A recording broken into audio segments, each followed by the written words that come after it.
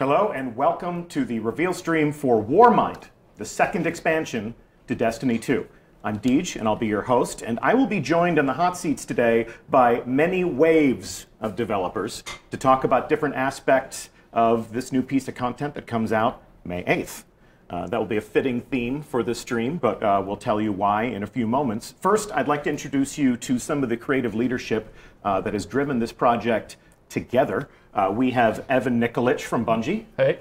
And we have Brent Gibson from Vicarious Visions. Hello. So this is an interesting milestone because we've talked about our partnership with Vicarious Visions before. Yeah. We've introduced our community to some members of your team when we were bringing the PC build out into the wild for the first time.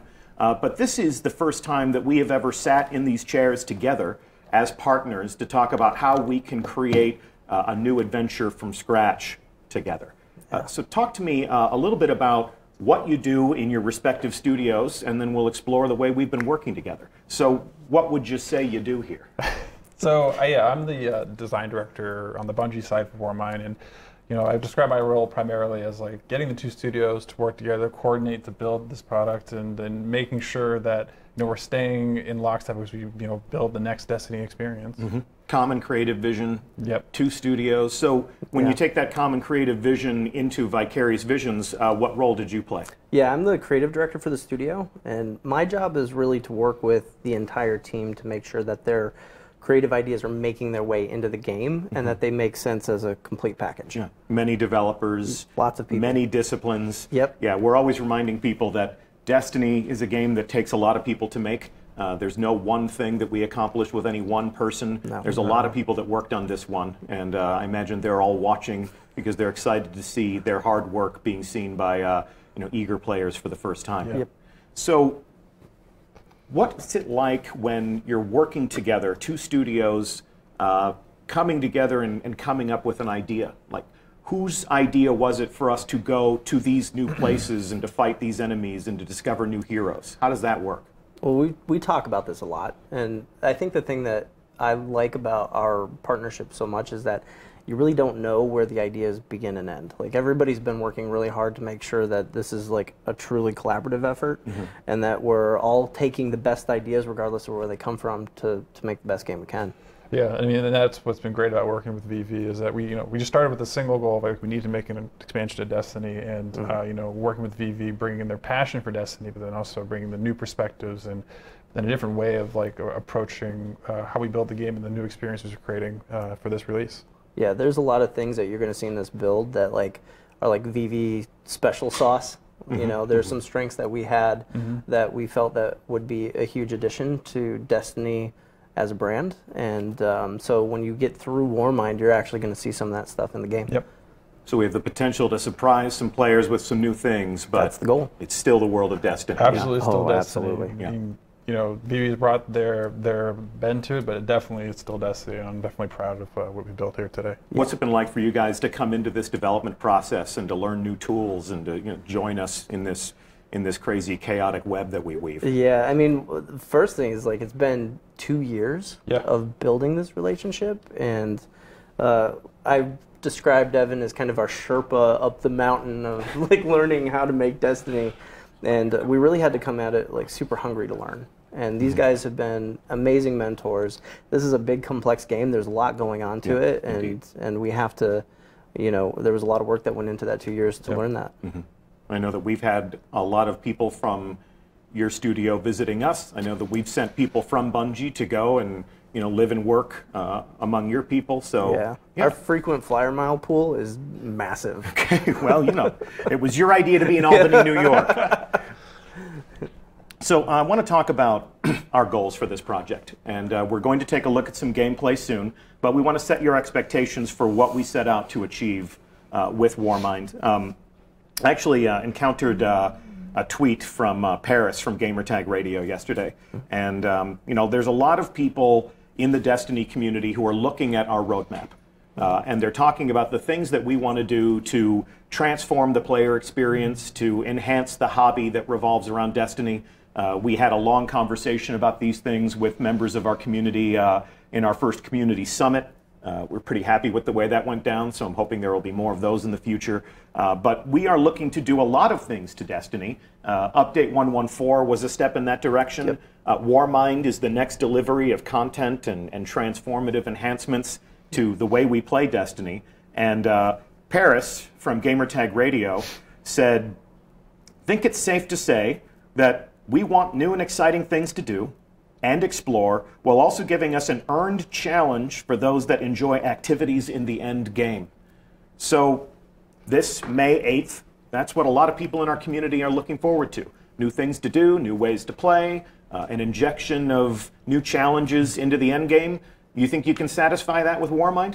Yeah, I definitely think we're hitting some of those beats and satisfying what players want. I think you put it as like this is the next step of where we want to take Destiny. So we got all new destination to explore. We're putting a bunch of secrets in the destination we want you guys to find and tell stories about. New story and campaign, new adventures. We have a new endgame activity called Escalation Protocol that we'll cover more later today. We want to challenge players. We have a new raid layer.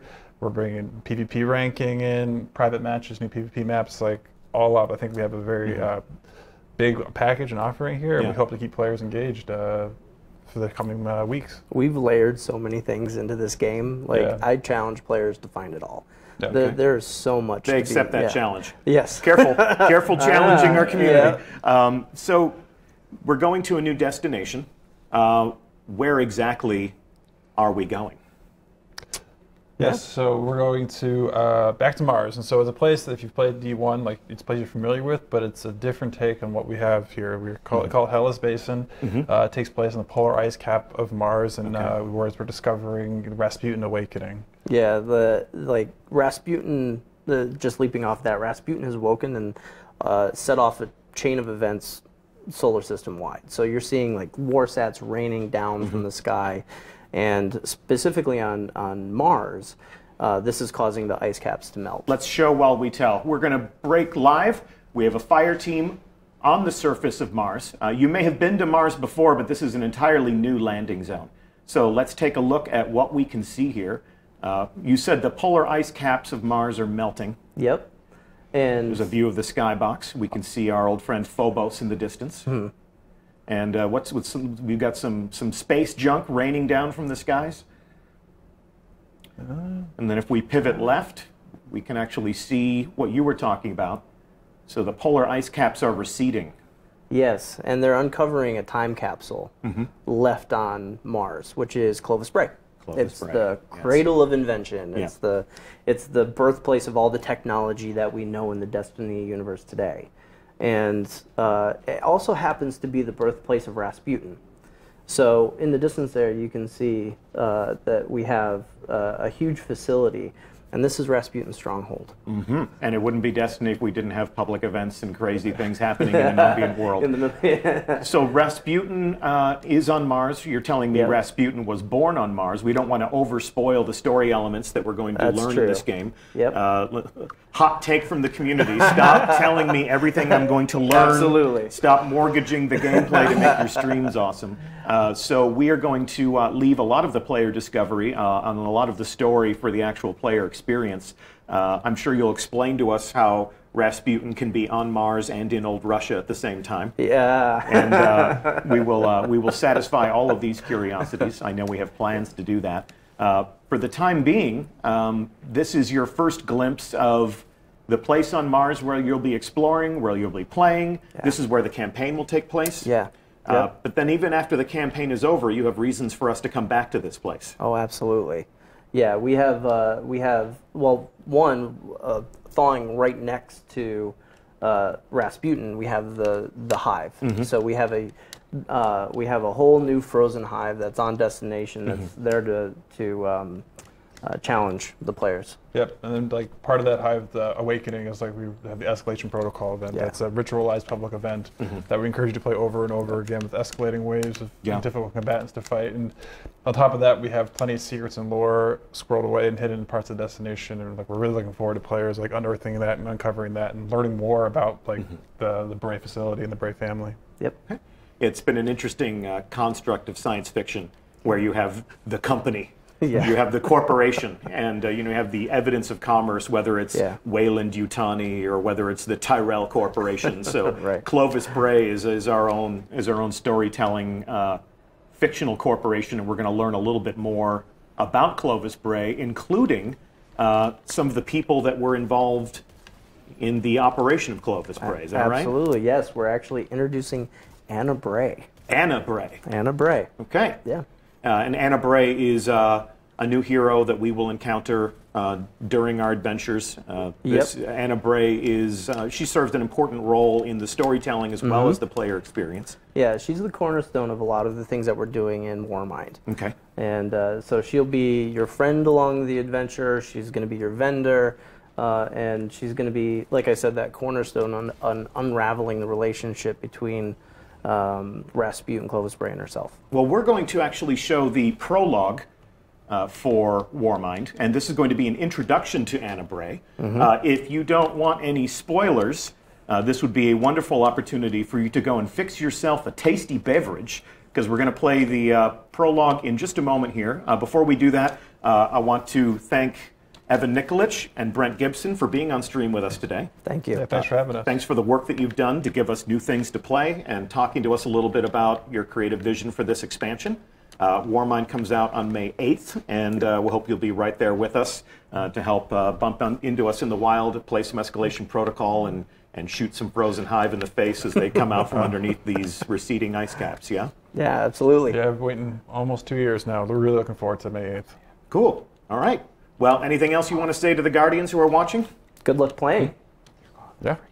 I'm looking forward to hearing the stories you guys come up with. All right. Well, with that, thank you so much for being on stream. We're going to put our next round of developers in the seats, but for the time being, this is Anna Bray.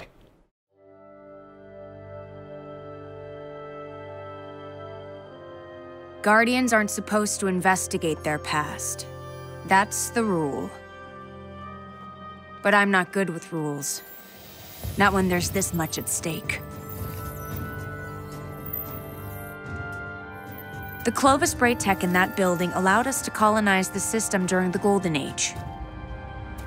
They, sought to create peace for all humanity. Which is ironic, because they also built Rasputin, the single most powerful weapon in the solar system. Either way, it's all been entombed on Mars since the collapse, along with something far more terrifying.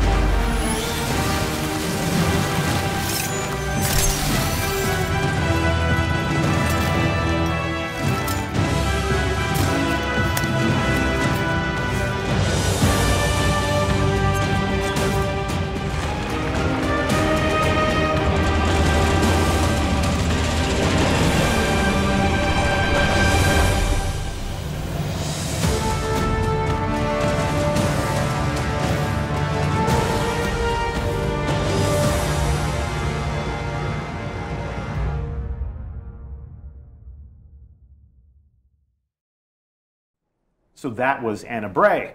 And these are the next two developers, the next wave of creators that are going to introduce us to the things that you made.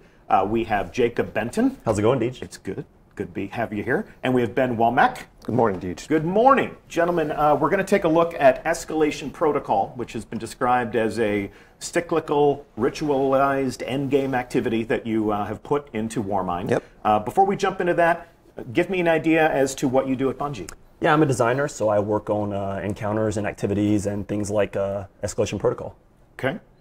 So Ben? I was the lead designer for this team that made Escalation Protocol, so I was there to help the team succeed and get all their talents up forward in the game. People can see it. So we're going to take a look at, we have a fire team all assembled to play Escalation Protocol. Before we do that, here they are in Destination. Talk to me about your goals for this activity. What did you set out to create here? So the number one goal was trying to make a challenging endgame experience that people really wanted to come back to and aspire to finish. We know that the community and a lot of friends and internally we've been wanting bigger challenges in the game. Yeah, like something we can go home and play at night and like really feel challenged by. Yeah, you've heard the community feedback that maybe Destiny 2 isn't hard enough. Yes, we've heard that. We heard This is your answer to that feedback. Yep. Yeah, this is one of our answers. Okay, just one of our answers to the feedback that Destiny could be a little bit more challenging. All right, anything else that you want to say about it before we take a look at it in action? Yeah, there's a couple cool features about it. It's has a lot of the characteristics of public events that you already see in public zones in Destiny, and that if it's running, anyone else can run up to it and engage with it and play. Like we're really trying to get people to, join up even if they're not on the same fire team to overcome the same challenges. One big difference though is you can start it at any time as a player. Like you can walk up and start it. It's not like regular public events where they're on a schedule. Like you could be running this pretty much 24/7 if you wanted to. Okay, challenge accepted. Good. So in that case, should we take a look at exactly how a player would activate Escalation Protocol? Let's do it. Yeah. All right. So we have a bunch of people assembled in this public space, which means that they can play together, but other people can come up and play with them. And with the interaction, what do we see rising up out of the ground here? So this is some technology that Rasputin has embedded in Mars around his area in the public zones. And whenever it activates, it draws waves of hive into the location. And Rasputin's doing this because he wants you to take all of them out before the device deactivates and the hive manage to escape. So he's trying to corral them in for you. And every single time one of those rises up, as you play the event more and more, it'll bring a stronger wave of hive with a stronger boss you have to fight. Yeah, like it starts out, moderately easy and then ramps up to get pretty difficult by the end of it. Yeah. So let's talk about the structure of the event. Yeah, they just activated the event, and it plays out in waves. That's right. Yep. How many waves? So there's 7 total waves that you go through until you reach the end of the event. And the 7th one, it's no longer the just crashing like horde of hive. There's actually a unique boss fight that has a unique mechanic, and we're actually even one-upping that one more level because we have 5 unique bosses that are going to rotate every week. Okay. So each wave has its own boss. Right.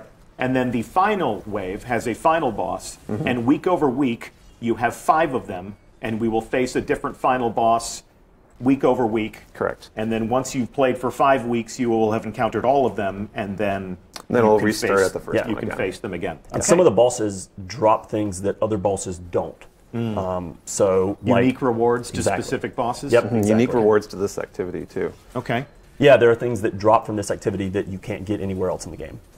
So we are seeing people who are fighting with some weapons that we've never seen before. And we've seen the Graviton Lance before, but some of the other Guardians in this fire team are using weapons that are specific to this activity. Talk to me about why I would want to play Escalation Protocol if I am a lover of new armor and new loot and different ways to fight. So the weapons are pretty insane. So you see right now they're using the shotgun, Ikelos shotgun. They have unique perks on them. So when he takes a melee on the enemy, and then he gets a damage bonus on his shotgun for a few seconds. It feels a lot to me like Fourth Horseman in some ways, which was one of my favorite weapons from D1.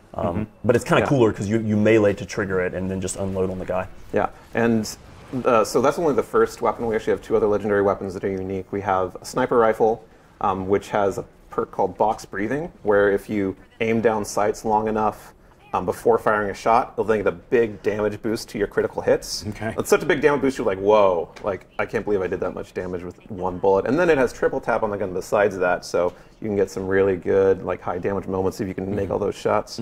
That's one of the things that we've needed to add to Destiny 2 is specific activities that give us specific rewards, that have specific perks that help us excel in those activities. Yeah, that's another part of community feedback that we've been hearing loud and clear. We really want to deliver it with Escalation Protocol.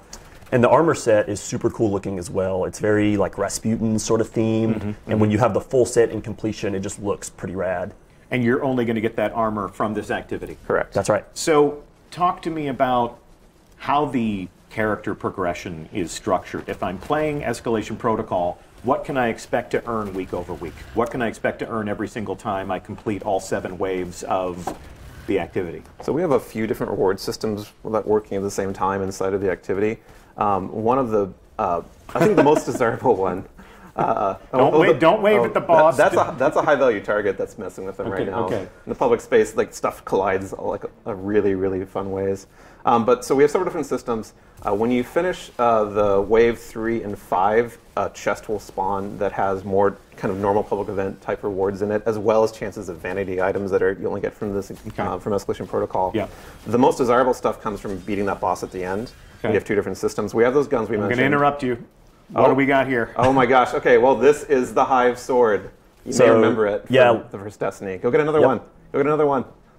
Yeah, someone else can grab one too. Yes. So there are these shadow rifts that spawn, and you have to take those out, or a Hive aren't going to be drawn to the tower, and the time's going to expire. So when you go to take those out, there's a knight that spawns with a sword, and if you kill him, you can actually get the sword for yourself. Nice. It's happening right now. And this is exactly the same sword as we had in D1 that fans may remember from that game. So you can even you can use a super and use a smash, and you don't want to do it on exploding thrall probably.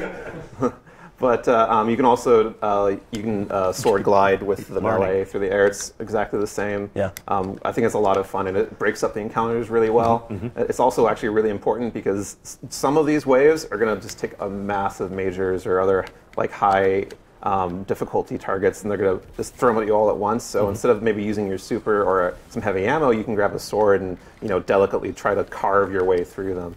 This isn't just about shooting Hive and shooting wave after wave after wave of Hive. You're seeing some interesting mechanics here. You're seeing some things that they'll have to work together to accomplish.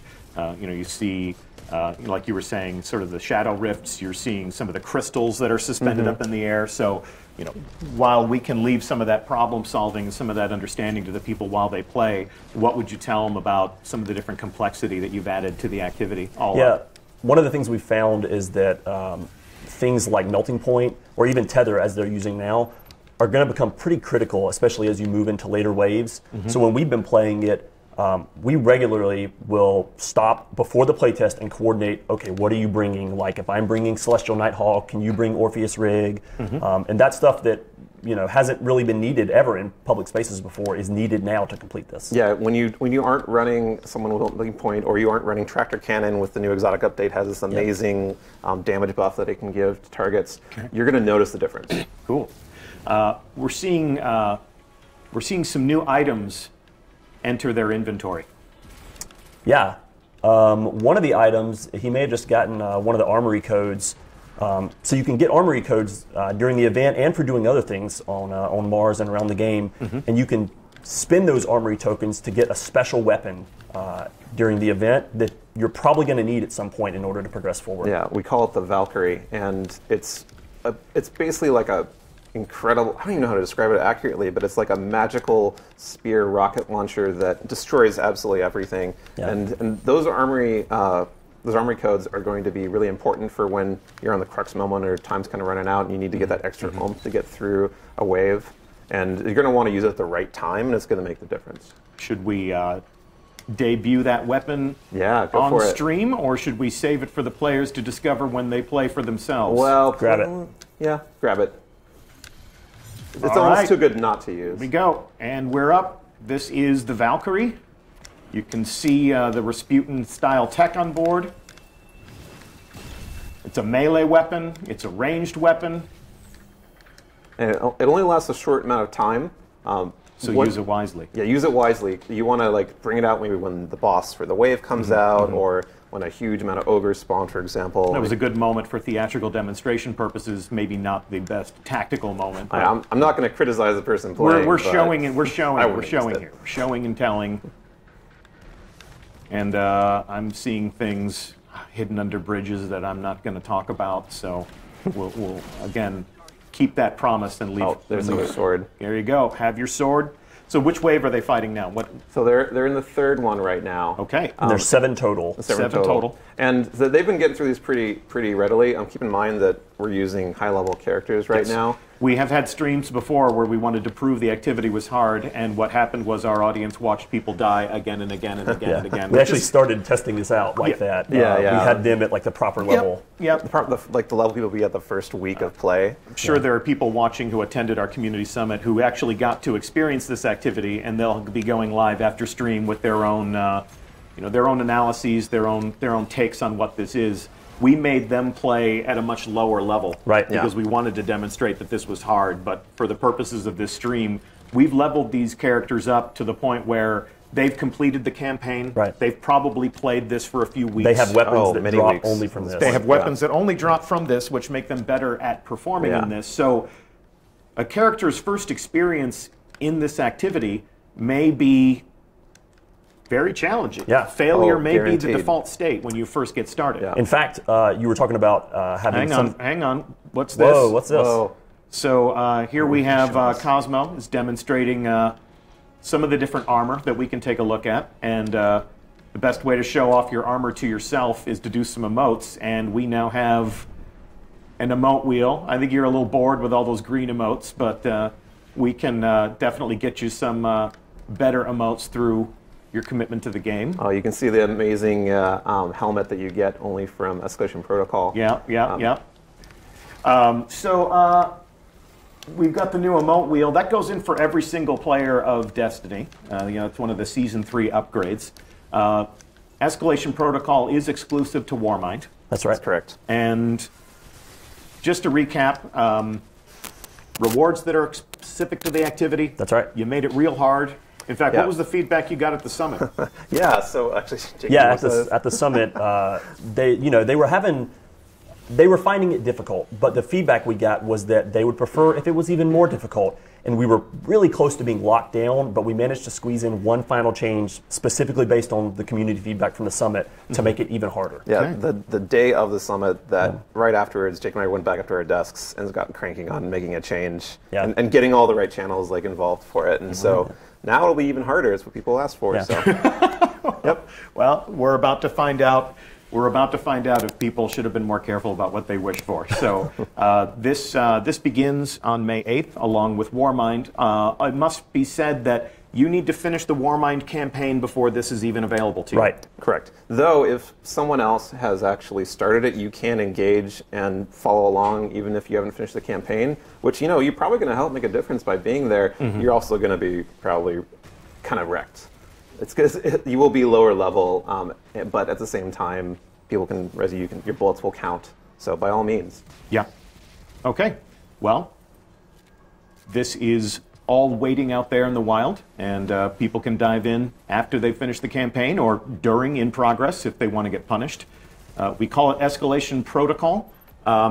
We will actually leave this activity now and leave the rest for discovery by our players. So this fire team can go back to orbit for the next act of our reveal. Gentlemen, thank you so much for the hard work that you put into this, including rapid responses to community feedback in what was literally the 11th hour. Glad to see you collaborating with some people in our community to make sure that you dial it up to 11 at their request. Yeah. Oh, yeah. We did it. It's fun for us, too. Awesome. Anything else you'd like to say to the Guardians in our audience before we move along to take a look at the Crucible? Looking forward to playing it with everyone. Yeah, looking forward to seeing you out in the world and doing Escalation Protocol. Okay. Well, gentlemen, thank you so much for being on stream today, and we will talk to you again about this once we get some player stories coming at us from out in the wild. Thanks, Teach. Can't wait. Up next, we're going to take a look at some updates for Season 3 that are about to hit Destiny. And to accomplish this, let's introduce you to two combatants in our fire team that will be sparring in this live fire exercise. You should know Cosmo by now, your friendly community manager. What's up? As well as Kevin Yanis, who is a designer on the Crucible team, who you may remember from our most recent Bungie bounty. Gentlemen, good morning. Good morning. Good morning. So you have the comm. Talk to us about what you'd like to reveal today, and then we'll get to playing some games. So today, the Crucible team is going to talk to you about two important features coming in Season 3. Both of these are available to all players of Destiny, regardless of Warmind ownership, and those are Crucible Ranks and Private Match. I'm going to open up with Crucible Ranks here. So starting in Season 3, all players are going to be invited to the world of Crucible Ranks, and you're going to have a choice of 2 ranks, which really dictate how you're going to play and what type of investment you're going to make into the game. So there is the Valor rank, which is a progression rank that goes up when you win, up when you complete matches, and winning helps you move up faster, but there are absolutely no loss penalties. This is more a reflection of your time commitment. This is something you can go in, kick back, relax, and make progress towards something. So everybody can get in and rank up a little bit and kind of progress through. Absolutely. And you're going to find this rank actually featured on a quick play and all of our rotating playlists. And then we have the glory rank here, which is which is attached strictly only to the competitive playlist. And this is a rank that goes up when you win and down when you lose. It's all about performance. It's all about the W's. So if you can win, if you can close out those matches, we're going to reward you for it. And what do we stand to gain? What if you lose? You go down. You go down. You really want to stay in the game as well, because if you leave early, you're going to get hit with the loss. Each rank features a form of streaking. So Valor, as you can win consecutively, you'll earn more points up to a cap, and that'll reset back down. Streak bonus. Correct. There's streak bonuses. Glory features the same type of streak bonus, but it also features a loss streak, which means if you're losing a lot, it's going to hurt more. And that also caps out as well. Okay.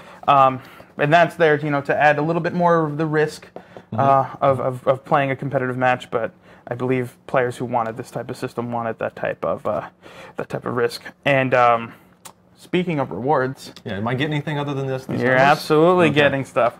So starting in season 3, we're actually changing up the way Crucible rewards work entirely. When you go to Shaxx, as you will be required to when you first log in on season 3, you'll be presented not only with a welcome package that contains 2 amazing emblems, but you'll also be presented with the entire slew of rewards and exactly how to get them. Oh, cool. Some of them are attached to reaching ranks. Some of them require reaching a rank and then completing a challenge. Something like pulse rifle kills or hand cannon headshots, sniper headshots, redeeming engrams, or resetting your Valor rank. So if players were to max out their Valor rank, they can decide, if they want to reset it, begin that journey anew. And that will actually be one tracked in an emblem, but also be a way that you unlock certain rewards. So if I see somebody that has like 735 resets, we know that they've played a lot of Crucible. Yes, and it is uncapped. So you play as much as you want, play as much Valor as you want, earn as much Valor as you want, and we will showcase that. So these are the 2 emblems you get for completing that intro quest, and as you see here, the Valor Season 3 emblem tracks the number of Valor ranks you've completed. So I like emblems, but is there any sort of rewards that I can actually use? Yes. I'll get to that in just a second. Okay. The Glory emblem here, for those of you who are interested in the Glory rank, actually tracks your rank points in real time, which means this is exactly how much you have. Slap that on if you want to peacock a bit, show off. But yes, if you want a tangible reward, there's already a series of brand new guns that you're going to be able to earn from completing ranks and earning ranks. But there's specifically one gun each season that we're going to deliver that's going to be the chase. It's for season 3. That's Redrix's Claymore. And this gun is unlike many guns because it features a new perk called Desperado. So as you see here, it has barrel traits. It has Outlaw, fan favorite, which is actually getting buffed in the 1.2.0 patch so that it refreshes every headshot kill. No cooldown. And Desperado, well, that's synergistic with it. So reloading while Outlaw is active is going to increase your rate of fire. But unlike other rate of fire perks we've made in the past, this one does not lower your impact, which means you're still getting the crispy 3 burst. You're just getting it faster. So, wow, okay. Yeah. See it in action. Yes, you will. This gun is attached to the Fabled rank in Glory. So for those of you who want to earn this, you have to set your sights on Fabled, make your way there. So we're not just giving that out to everybody. Absolutely not. This is going to be, I predict, one of the harder rewards to earn. If you see somebody with this, you know they're good, and you know they've earned it. So, with that said, let's take a look at Private Match. Yes, it's back. Yes, it's pretty insane. So Private Match is back. It's everything you have known and loved about the Destiny 1 Private Match with some of our new game modes, and we've heard the feedback for certain about some of the options not necessarily fitting people's preferences. So we've done things like stripped out time of day and stuff like that, so that they're more focused on game options. So what are we playing today? So today we're going to be playing one of the 2 maps which one of those maps is Meltdown. We won't be playing that today, but we will be looking at Solitude. Solitude is a brand new map that does require Warmind ownership. As with any DLC map in private match, you need to have ownership to actually if I'm playing in the playlist, I'm good to go. Good to go. And that is actually a survival map. It's one we built for survival. It plays very well in survival. We're very excited. And we're going to play a little bit accelerated today. We're going to put rounds to win it too. Okay. Team lives 6, which is the playlist version. We sped it up a little bit just to get it a little more snappy, but today we're going to be playing 6. So we're going to play Solitude Survival, and we're going to show off some new sandbox stuff. Let's do it. Boom. Cool. Thanks, guys. So just to recap, Season 3 delivers private matches and seasonal Crucible rankings to every player of Destiny 2. We're also delivering the new Crucible maps that we're releasing with Warmind. You'll be able to enjoy those in matchmaking. If you want to use them in private matches, you do need to own the expansion. So as they depart toward this new match, I'd like to introduce you to the final wave of developers that are in the hot seats. Final boss. Our final bosses for the day are John Wisniewski. Morning. Morning. And Josh Hamrick. Hello. You probably have seen these two gentlemen talking about their work on many occasions past, whether it's a bounty or a video or a stream like this. So we are going to be talking about the sandbox tuning for Season 3. This live fire exercise in the Crucible will be a great opportunity for us to look at how exotic weapons are all becoming just a little bit more exotic. Talk to us a little bit about what your goals have been in reaching into the sandbox and making some of the most coveted weapons a little bit more dangerous. The big goals that we were trying to hit with the exotic weapon pass that is going to be going live in May is that we wanted to increase the feeling of exoticness or power or sort of a specific gameplay experience that was happening with each exotic weapon. Basically, with the focus of just making everything stronger, faster, better, just pushing everything a little bit harder. And we wanted to do that in a way that was leaning into the exotic fantasy or the gameplay that we'd already established with the weapons on release. Okay. So we weren't trying to make any like drastic changes to how these things play. If you already know how they play, if you already like them, or if there's one that like you feel like it could be better, but it just needs a little something, that gameplay is still going to be pretty familiar to you. It's just going to be a lot more effective, hopefully in every activity that you like playing. Okay. Well, Like Fighting Lion that you see here is now a beast, and John can tell you everything it does, but it is one of my personal favorites. I've been running it like crazy in playtest. Yeah, the thing we did to Fighting Lion to make it a little bit better is we gave it more ammo, and we basically did a small adjustment to how damage works on it. So we added more damage to the detonation and took a little bit off the impact. So it places a little less pressure on trying to get that grenade to hit and makes the detonation a little bit more friendly. Lets you reach out and touch people. Yeah. It just makes it a little bit more reliable. Oh my God, it's fun.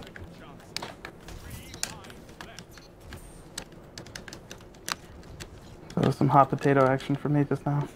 this design pass, did it include all of the exotic weapons, or did you pick some very specific targets that you wanted to focus on?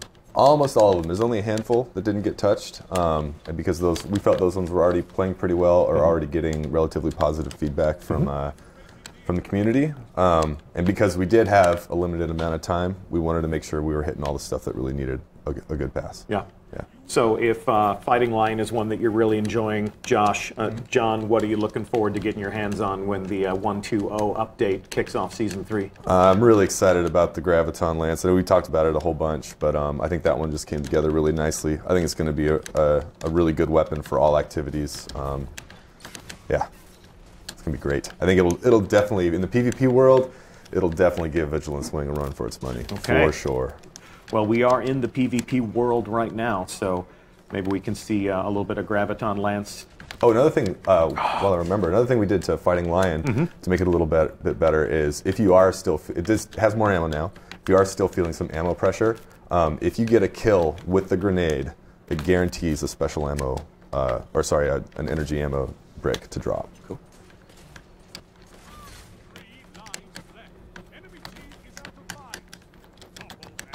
Do we have any good snipers we could watch? Dang. You're welcome to go take a seat, Captain. All right, fine. Oh, well, that wasn't it.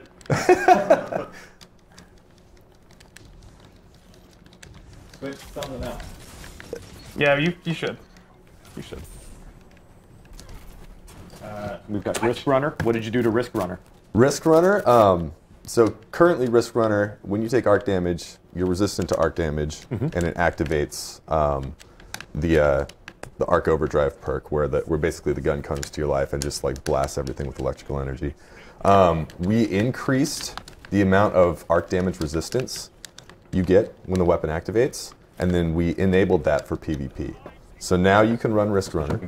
Yeah. If you get hit with arc damage in PvP, you will take half damage from the arc source.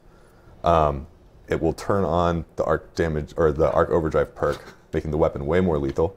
And then another thing we did is that we allowed the Arc Overdrive perk to enable when you have it stowed. So you don't have to have it out. If you have the weapon backpacked and you take arc damage, it's going to turn on. You're going to get a notification like, hey, it's party time. Time to pull out Risk Runner, ready to go. Party time. But important distinction for the PvP players is that you only get the damage resistance when the weapon is in your hand. Okay. So the perk can activate when you take damage, but you have to pull it out to be able to get the damage resistance. Second match is coming up. We're going to play some Clash. Map settings being tweaked. Saw that Skyburner's Oath had been equipped. Yeah. Skyburner's Oath has actually been a favorite of mine. I've used it in Crucible, which is rare for me to use a scout in Crucible. What have you done to my baby? This got the most, probably one of the biggest changes. Yeah, it took a long time. It took a long time to like really dial in how the projectile was going to work. But basically, we talked about this in the TWAB a little bit ago, but Skyburner's Oath had, sorry. I'm kidding. I'm just kidding. I'm just kidding. I'm just kidding. It's an inside joke. It's an inside joke. Skyburner's Oath had it had a relatively like good amount of utility and power. It was a pretty strong weapon. It just didn't have any spectacle. When you used it, it just sort of felt like one of the other legendary guns. Even though it was pretty strong, it's pretty effective for most activities. And so we just kind of wanted to give it some sparkle, some pizzazz. And so what we did is we sort of like looked at the duality nature of the weapon, where it fires fast from hip and then fires slow when you ADS. And we just sort of like, okay, let's make a more distinctive separation here between hip fire and aiming down sights. So now aiming down sights is going to behave like it did, fire slow, high impact, precision damage. We put explosive rounds on the weapon, so anytime you hit with any playstyle, it's going to explode and do some damage. But then for the hip fire, what we did is we slowed down the projectiles, and we sort of like put a little bit of gravity on them, so you're kind of lobbing these like, it almost feels like a rapid fire grenade launcher. Okay. And then we put some, the first attempt at doing that was like, okay, this is fun. Like I can see the sort of the feeling of how this is going to work, but it's pretty hard to actually like hit targets with a slower projectile. So we're like, screw it, man. We're trying to make exotics strong and awesome. Let's put some tracking on this thing, so you kind of don't have to aim all that much. Target-seeking rounds. Yep. All right. The first version of that was strong. It was insane. Show me those It was target-seeking really rounds. strong. That's nasty. It would track you down. Yeah. Oh, look at that. Look at that. That is awesome. That's going to be fun, man. That is going to be fun. Yeah, definitely great to like how Kevin's using it here. It's a really fun weapon to use as a warlock. It's sort of you're like strafing through the air and just sort of raining fire, almost like you're some kind of sky burner. Oh God! Look There at it is. that. Have fun with your puns. Have fun with your groan-worthy puns. Oh, You got caught What up. was that? that was Hardlight. And what have you done to Hardlight? Hardlight, we basically gave it the same functionality that Borealis has now, where you can hold down you can hold down the reload button to change damage types on the fly. Okay. And then we did something that I'm really excited about. So one of the things that people know and love about Hardlight, of course, as you can see there, is that it bounces willy-nilly all over the place. Indeed. The utility of that is not super strong. There's a lot of spectacle there. It feels like a laser light show, but trying to actually pull something off with that has been difficult. So what we did is, with Hardlight now, every time a bullet ricochets, it gets double damage. So if you're bouncing stuff around the corner, you're going to be doing twice as much damage. A little bit harder to hit, but when you do get the hits, it's going to pay off. Blind firing, high risk reward. And I am really excited to see what kind of montage material we can get from people doing trick shots, bounce shots, like shooting at the ground in front of somebody to have it bounce up and hit them and then melt them instantly. Right. Well, as much as I'm loving the Skyburner's Oath exhibition here, I'm wondering if we can get, as much as you've talked about Graviton Lance, I'm wondering if we can get a Graviton Lance equipped on that character. Thank you so much. This is going to be disgusting. Okay. Kevin's and why going to destroy will this these be guys. why will this be disgusting? It's just good. Like we use the power of math to make sure the time to kill on Graviton is pretty competitive. So, yeah, time to kill has been a frequent topic of conversation in our community. How does Graviton Lance specifically answer that question? You said the power of math. You're just making this weapon more lethal, more power. Well, look at that. So basically, so one of the things we did to Graviton is we made it a 2-round burst instead of a 3-round burst. So the first bullet's a little bit weaker. And the second bullet is much stronger with a little bit harder kick. But that's one bullet less that you have to fire, so it's already got a competitive advantage against other pulse rifles. And as we were making these changes for May, changes were also happening in tandem for the Go Fast update, which we released a little bit ago. And as most people know, pulse rifles got a significant buff. And when those changes sort of like rolled our way together, and we play tested, we were like, holy crap, this thing's amazing. And then it was sort of one of those moments where like, do we change it? Do we keep it? What do we do? We're like, screw it. Plays great. People love it. We're just going to keep it. So yeah, pulse rifle buff made this thing pretty awesome. And yeah, we're just gonna let it roll. See how it goes. For the first 3 years of Destiny, we presided over a lot of conversations about certain weapons being OP. Certain weapons had reigns of terror throughout the course of different sandbox updates. With Destiny 2, a lot of the feedback has been nothing's OP. And they wanted some of those rough edges to come back. Looks like you're doing that. Absolutely. Speaking of rate of fire changes and things like that, Crimson, yeah. Crimson's getting better. Crimson is not necessarily going to have a flashy update like Skyburner. If you know how to use Crimson, it's going to be It's going to play the same. It's going to be very consistent. Oh, no. What we did to make Crimson a more competitive option for PvP. Oh, and just for the whole game, the first thing we did was watch the taunts. One of the biggest pieces of feedback about Crimson was that I run out of ammo too fast. So we addressed that. We gave it a whole bunch more ammo. There it is now. For the competitive world, we basically looked at Crimson as we want to try and match the time to kill of an aggressive family hand cannon, which is 3 shots at the head. It was interesting trying to solve that because Crimson is a 3-round burst, and it also, the burst fires a little bit slower than a pulse rifle because we wanted to make it still feel like a hand cannon. We actually tried it early on in Curse of Osiris. We tried firing Crimson as a 3-round burst like the sidearm, and it just made it feel really light. And sort of like, it felt like you were using a sidearm with funny art. Yeah, it did not feel like a hand cannon. So we actually we increased the damage on the bullets and then slowed down the burst, so it really felt a little bit chunky. But anyways, trying to match the exact time to kill to an aggressive hand cannon meant doing some specific tuning to precision damage and basically the rate of fire. So we slowed down, or sorry, we sped up the. Everyone saw that coming. We sped up the time between bursts to be able to match the cadence of an aggressive hand cannon, and then to be able to match the exact time in shots to kill, we had to make it so that the first bullet of the final burst is the killing blow of Crimson. So, because it fires 2 free bullets, 3 rounds per burst, you actually have a lot of room for error there. So you can afford to get in some body shots or miss a couple rounds, and you'll still be competitive with aggressive hand cannons. Yeah. Cool. If you were to place a bet, what gun do you think is going to be a standout? Uh-oh, here it comes. Yeah. Are you going to go to Sturm? You're not going to go Rat King? All right, your choice. Your choice. We're talking about hand cannons. See if you can get some of those crispy 2-taps. Give me some crispy 2-taps.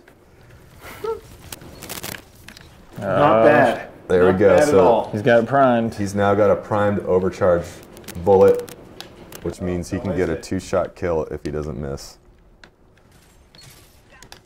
So how this one is going to work is Sturm and Drang are paired weapons. There it is. So you get a kill with Drang. It automatically... Oh, you're just so bored with yourself. You're just so awesome. You're so bored with yourself. Getting a kill with Drang automatically reloads Sturm, and it adds 1 bonus round to the magazine. A new functionality with Sturm is that any overloaded round, so Sturm has a default magazine of 12, and goes up to 20. So rounds from 12 to 20 are going to have a significant amount of bonus damage. But you only need 1. But you only need 1 overcharged round plus 1 normal round shots to the head to get a kill in Crucible. And then in the PvE world, you can get kills with Drang all day, overload Sturm up to 20 rounds, and be sitting pretty. All right. Well, those are the 2 Crucible matches that we were going to play today. Some good pearls there about the exotic weapon tuning. We don't need to reveal every single detail on stream. No. Might as well, we do love watching our exotic weapon reviews from our community, and that will be a good opportunity for us to understand if we've gotten closer to the sweet spot.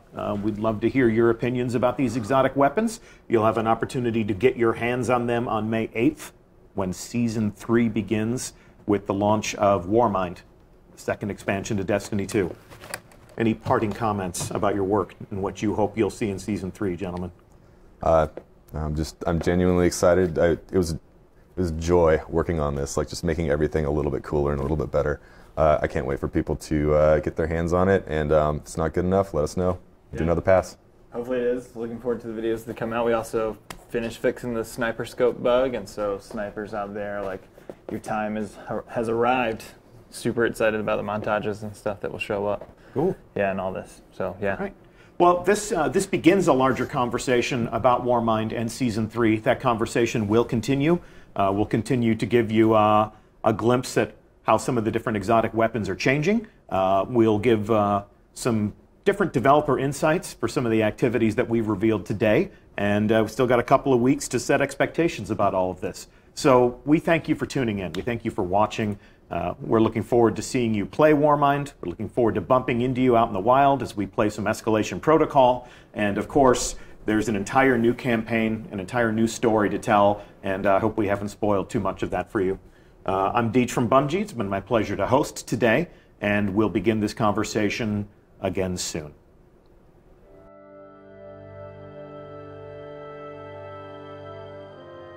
Guardians aren't supposed to investigate their past. That's the rule. But I'm not good with rules. Not when there's this much at stake. The Clovis Bray tech in that building allowed us to colonize the system during the Golden Age. They sought to create peace for all humanity, which is ironic because they also built Rasputin, the single most powerful weapon in the solar system. Either way, it's all been entombed on Mars since the collapse, along with something far more terrifying.